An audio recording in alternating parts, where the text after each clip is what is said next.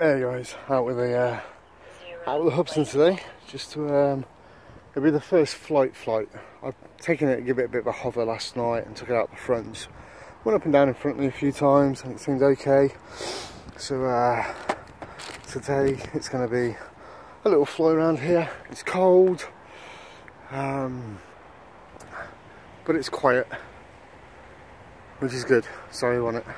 So I'm going to give this a go now. I can't record it with the one recorder, the normal one. I've got to do it with the phone because I forgot the battery for the other one, so we'll just have to get on with that. Well, we got FPV viewer for this, and so we'll see how that does anyway.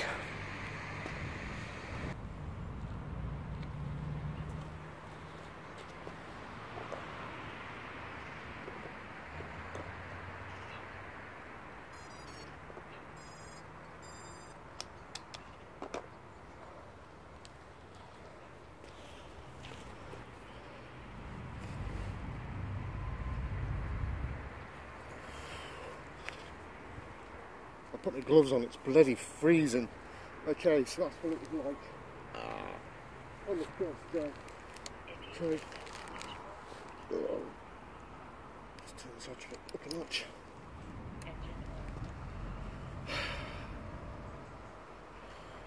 I've got no idea what it's going to be like flying it with gloves on, but no. Okay. Let's just take the gloves off. I don't like that. I can't feel anything properly. Just try again.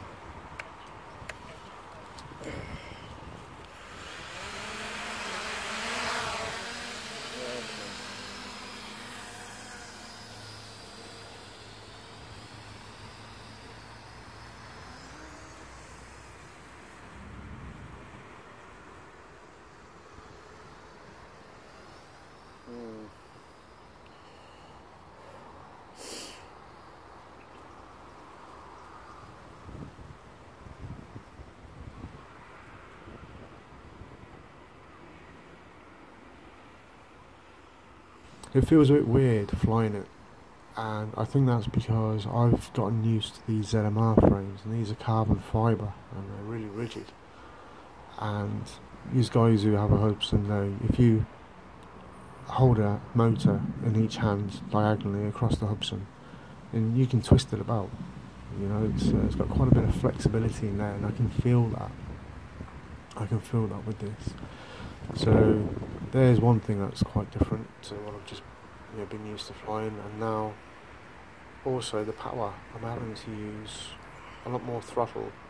Well, I say a lot more, sort of 10% more throttle to do the same sort of flying around, which isn't really pushing it if you think of the throttle. You've got 100% on that.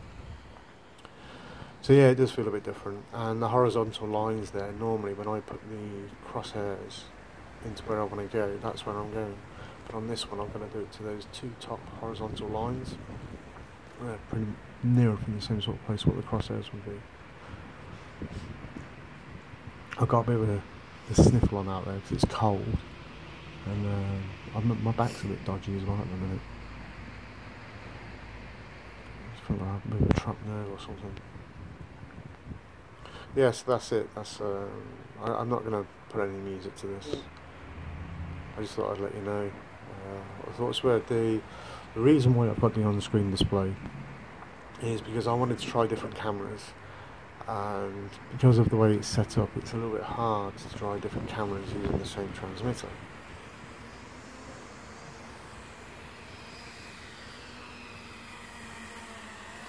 On the Hubsan controller, I'm going to use switches for photos or telling the video to start or stop. That's not going to bother me because it's all going through my controller anyway, and I've got a little DVR device that I'm going to be able to record what you can actually see on my screen, because I want you to be able to see things like the antenna strength. So when I'm flying around trying different antennas, you get to see what the signal strength is as well without me having to try and tell you what it is through the video or whatever. You get to see it digitally, by the numbers at the top right, so that's going to be pretty good. So yeah, but this isn't too bad. Flying around, it's not too bad.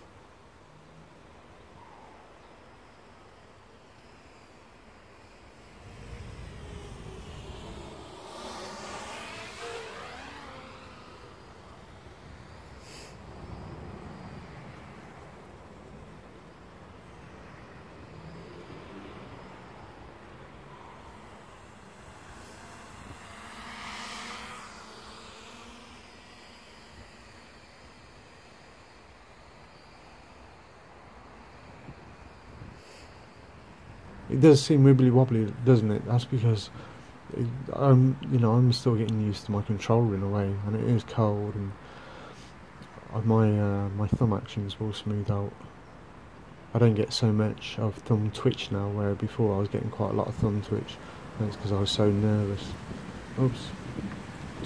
Yeah, that's a bit of a pain in the backside when that happens. But never mind, it's okay.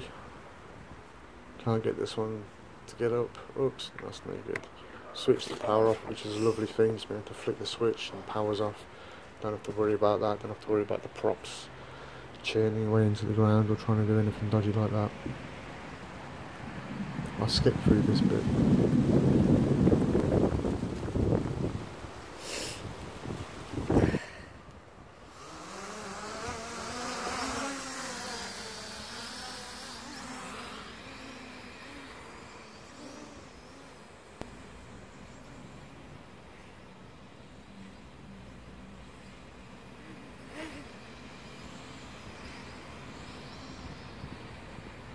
Seems alright.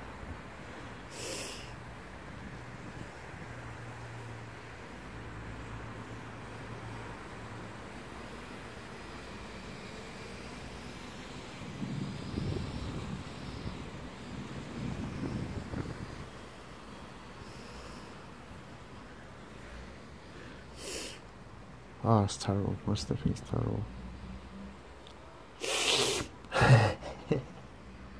There's nothing I can do, is there? It's not so I can quickly grab a tissue out my nose and blow it. Oh, I mean, I suppose I could land and do it, but it's cold out there, and all I want to do is get the little flight and get a feel for it. Get back, start looking at the video and see what needs to be done. And like I realised I was on 25 milliwatts. Because there's no way this is anything more than 25 milliwatts, and I got it back and checked it. Yeah, I'm 25 milliwatts, which I could have checked when I was out there, because for some reason, well, I'll have to show you it. I've got a menu which I shouldn't have. I can't actually change anything with it though. I can just look at it. I can change it, but it doesn't set in real life. It says it has, but it doesn't do it. So that's a bit strange. What's happening? But I'll have to show that in another video rather than try and describe it.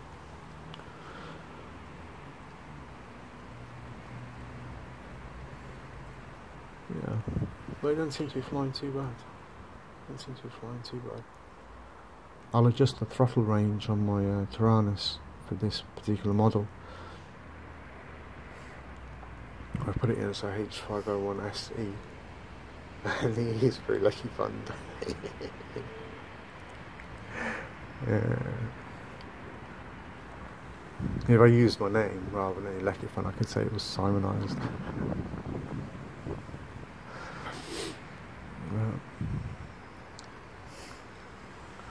Let's see what it does for batteries. I think with the way it was, I didn't take it all the way down to like 7 volts or anything. That's what we're on 2 cells, so we can get 6.6 at the lowest, really, absolute emergency lowest. But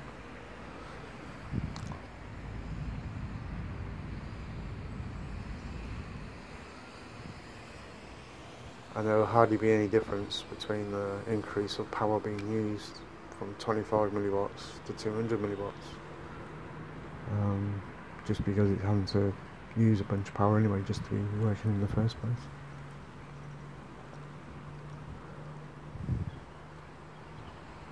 Yeah, like I say, apart from that bit of wobble, I'm going to try and see if I can figure out a way of, in the frame, maybe spraying in some sort of foam to try and make it a bit more rigid, but then I'll have a problem, won't I, if I come to take it apart. If it's all going to be stuck in there, unless I line it. Oh yeah, I could put some sort of like real thin cling film lining it and then foam inside the cling film area, so I can take the shell off, because there'll be cling film between the foam and the shell. That might be a way of doing it. I just use foam film then, make it all nice and rigid, but I don't have the weight against the difference it'll make. Still just have to get used to it. Still flyable. Didn't do anything crazy. Felt a bit wobbly when the wind was blowing a bit, but